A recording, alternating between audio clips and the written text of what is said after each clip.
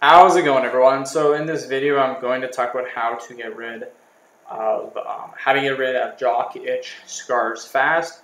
So before I get started, please subscribe to my channel if you guys haven't already. I do appreciate the support. It helps my channel grow. Please follow me on Instagram, Dylanberg999. Highly recommend you guys to get rid of scars. What you want to do is you want to use a scar product. So I will put a link in the description box, you guys, to a scar product. It will help to get rid of the jock itch scar.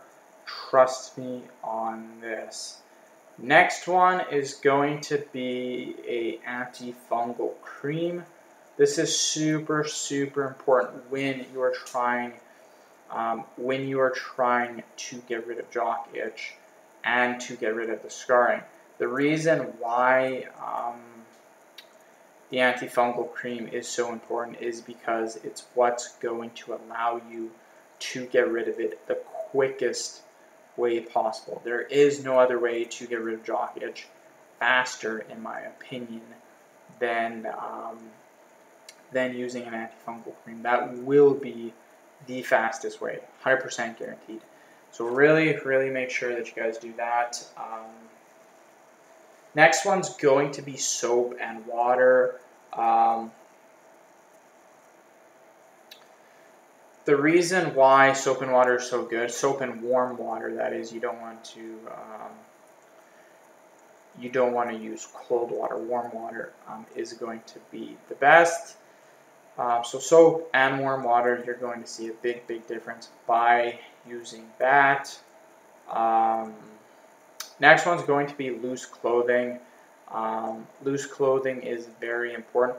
The reason why loose clothing is so important is because if you wear very tight clothing, what's going to happen is that you're going to get chafing, or chafing, whatever you want to call it. You're going to get chafing with your jock itch, and trust me, this is not good. This is awful. You don't want to get friction with your jock itch, or you're going to notice a huge, like, it's going to make your jock itch worse, and it's not going to heal it very quickly. So really recommend that you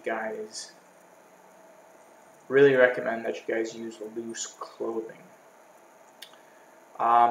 That's basically it, you guys. I really have nothing else for you.